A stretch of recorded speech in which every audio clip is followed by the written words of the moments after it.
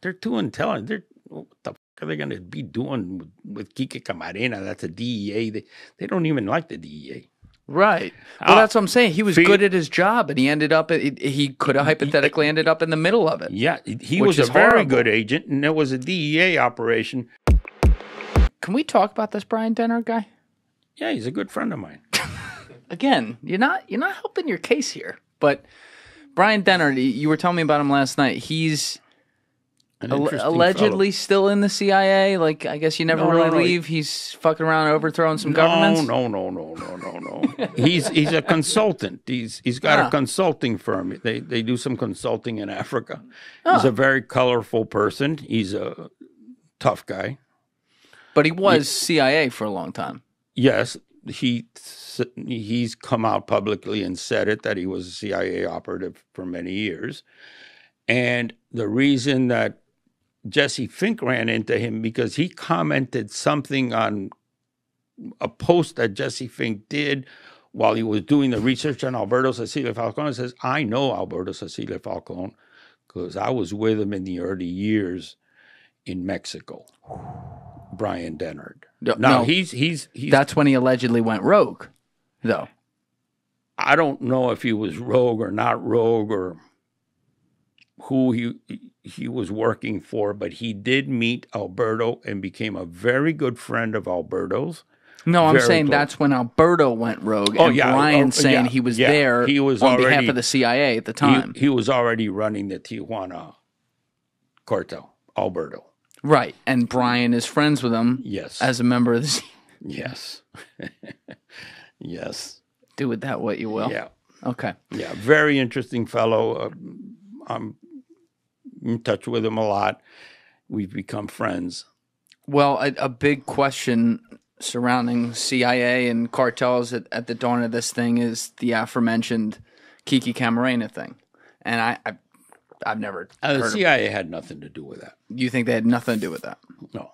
That was just a fuck up. They shouldn't. Back then, nobody knew that you couldn't kill a DEA agent. The DEA agency was not what it used to be now. They didn't know. Okay? These guys were just a bunch of flip-floppers starting. The DEA, they just flipped out and made a decision that was not a good one. And it came back to haunt them forever. They killed Kiki Camarena, Caro Quintero, and Felix Gallardo. The CIA had nothing to do with it. Right. So this is what we had talked about with Rafa earlier, because we know that he was involved in that. My buddy Danny Jones had in Felix Rodriguez, though, for a podcast recently. Felix was all bullshit. Yeah, Felix said he wasn't had nothing to do with it. So that had been the story for a while, that he had been undercover on behalf of the CIA and was in the cartel, and then Kiki was brought to him and he was required to torture him and do that, which this is where people's brains explode on some stuff, but I don't know what was going on. Let's just hypothetically say for a minute that is what happened, and you say it's not. We'll get to that. But I think about this a lot because I'm like, damn, Kiki Camarena was actually really good at his job. He ended up in the middle of... He busted El Búfalo. Right. That big farm. Right. He ended up in the middle of the most powerful people because he was a good agent. And he suffered. And he suffered. So he gets then caught up with them. Like you said, they didn't think anything of like killing a DA agent. And let's just say, hypothetically, Felix was there and he was working on behalf of the CIA and then was the guy who did this. I think about this a lot because I'm like, okay, what if the CIA had some sort of 10, 20-year operation going on that had serious national security implications, right? And they had someone deep cover like this who needed to keep his cover. And unfortunately, and that's a really light word to put on this, but unfortunately, this really good DEA agent gets caught in the middle of it. And the decision is, do we break our cover and blow this entire long mission, or does this guy become a sacrificial lamb? That's a tough, like, a lot of people at home, including me emotionally, are like, oh, you break cover and you make sure you protect your own. But it's, from an intelligence standpoint, I get why that's like this tough decision, but you're saying it's irrelevant because that's not what it was.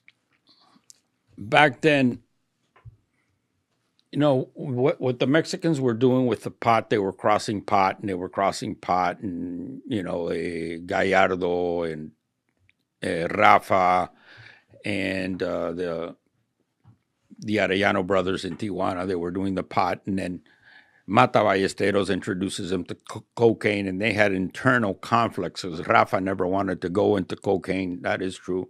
But eventually they all went into cocaine. But that was a clusterfuck among them all. The CIA wasn't really involved in that shit. The CIA got involved in the Contra shit.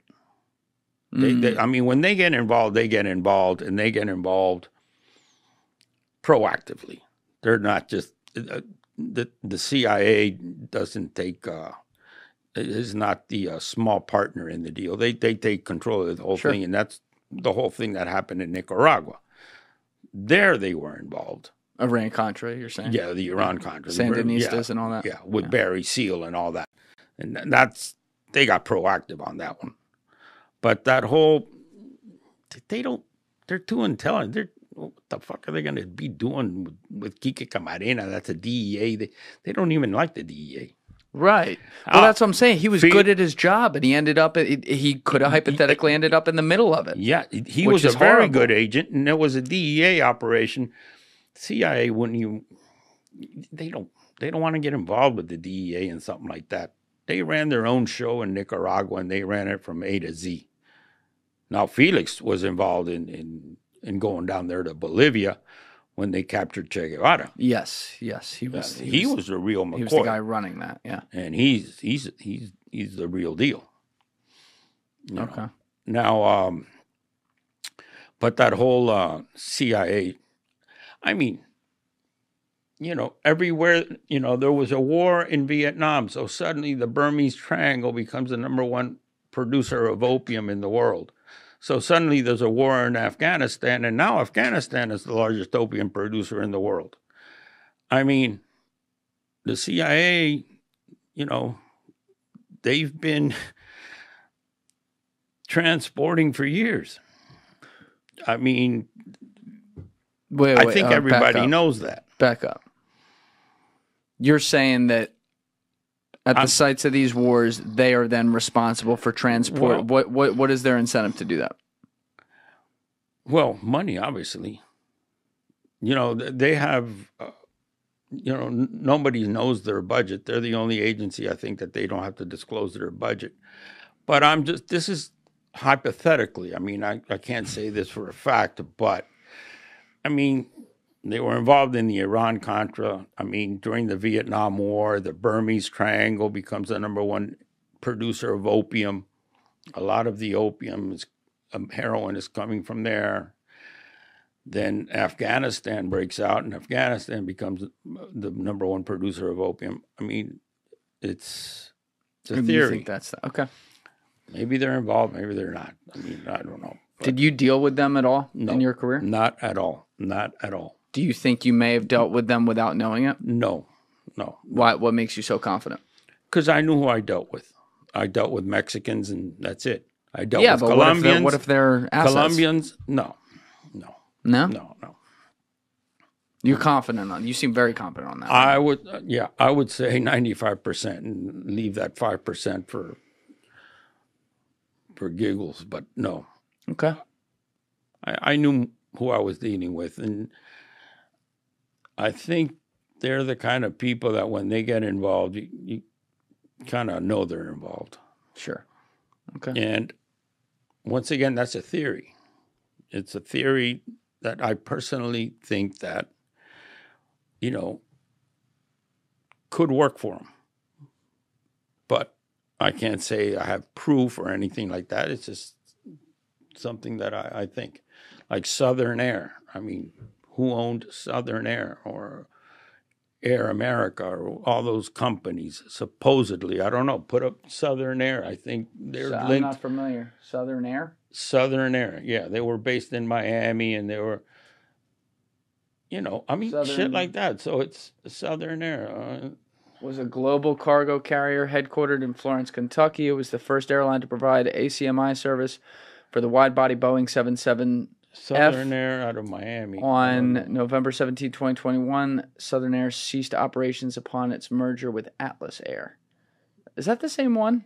Maybe not. This was in Miami. Southern Air, Miami based. Atlanta. This is Atlanta. Yeah, it's a different one. Try Southern Air Miami Plane Company.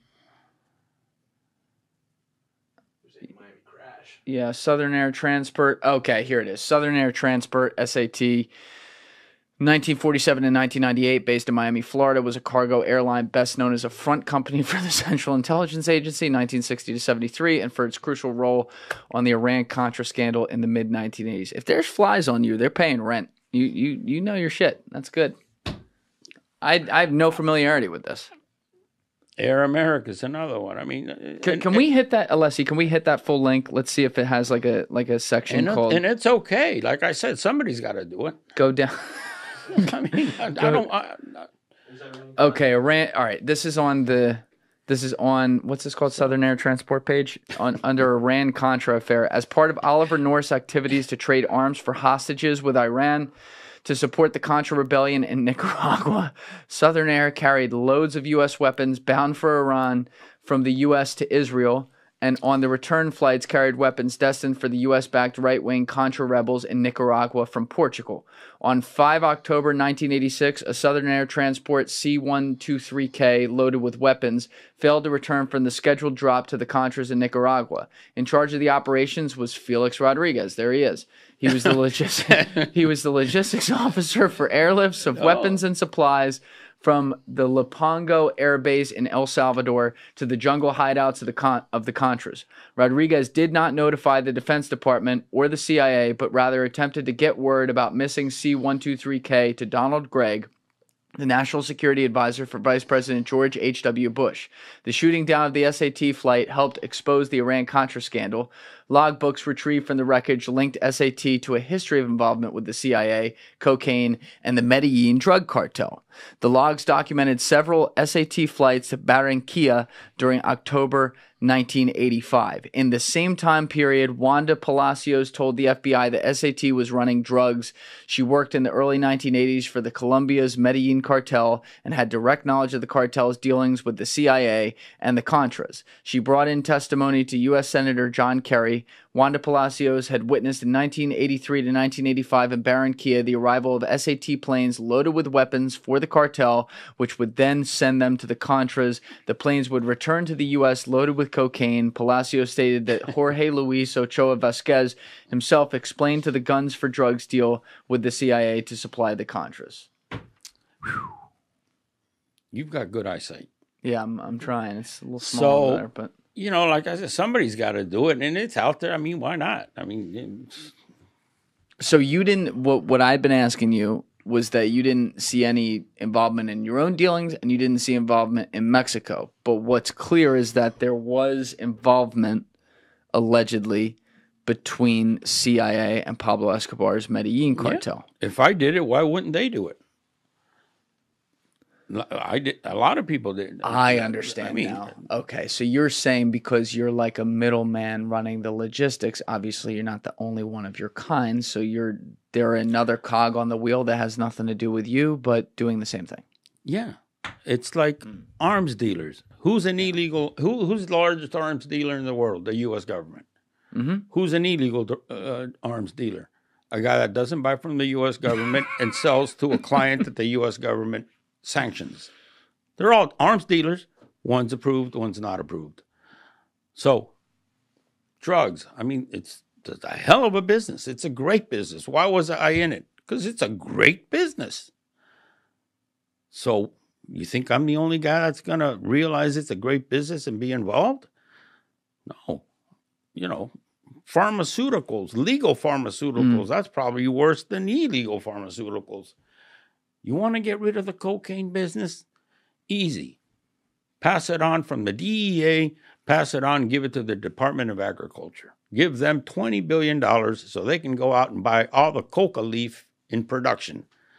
They buy it all. That leaves no coca leaf for any other group, office, export company in Colombia to export any cocaine because there's no coca leaf. The U.S. Department of Agriculture bought it all. Do you think it'd be feasible to do that?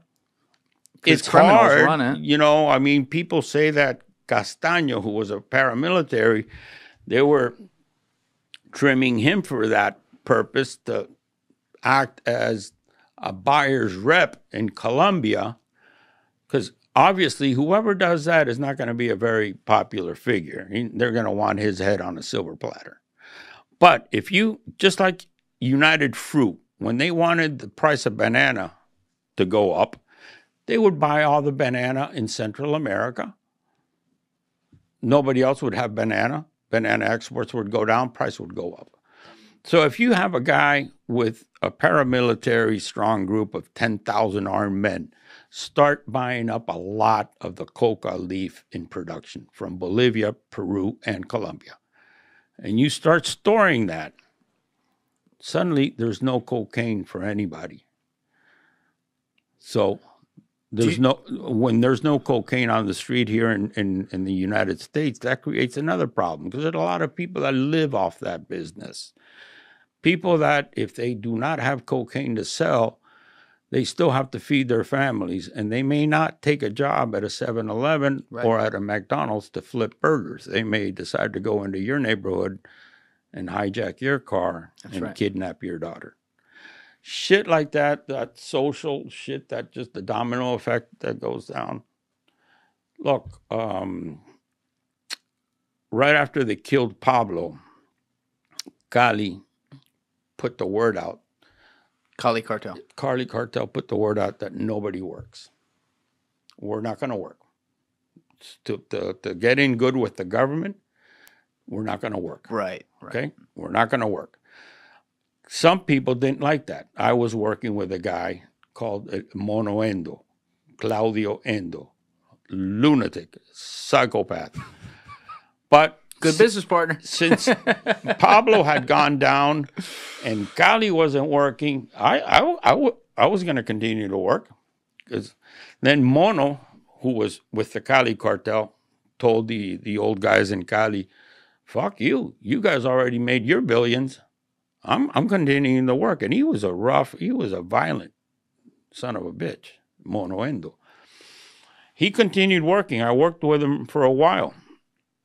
And suddenly one day they came into his farm and they shot him up. And he was in the bathroom, and they machine gunned the bathroom to hell, and he was in it, and he got popped full of holes. They killed him. But you see, Cali, at that time, there was no coke available in Cali because they weren't working. Yeah, we just skipped that to like 1993. But yeah. That was after they killed Pablo. Right. Now trying to think here. There's two main threads that I think we really got to cover just because culturally people are aware of it, and I want to see what you knew about it. But like we were talking about Kiki. After Kiki was killed and then found, there was a manhunt for Rafa Caro Quintero. Right. And he fled to Costa Rica, where you had a home base. You had a macadamia farm there, right? Yeah. And you kept Costa Rica clean, meaning you didn't do anything out of Costa Rica so you could have that as like a front spot. Never. Okay. But you got a phone call to see if you would help him? Who called you? Doc called me, and he said, Rafa's in Costa Rica. What can we do for him? He's hot. And is there any way we can get him out of Costa Rica? And I tried. I made a couple phone calls, but it was nothing to be done there, at least not within my power. And I really didn't want to heat myself up in Costa Rica. He went to Costa Rica and he got caught there. And there was nothing I could do, but Doc was very good friends with Rafa, and he called me up to see if I could do something, but nothing I could do. Did you have a thought there, though, that like this is pretty fucked up what he did? Because this wasn't like killing a gangster. I wasn't even thinking about that. You didn't? No, it was known that but remember, when they killed Kiki, it didn't become that popular and it didn't come out in the news as much as it did later. It wasn't immediately that this whole thing blew up, and it was the media hype came in a little later.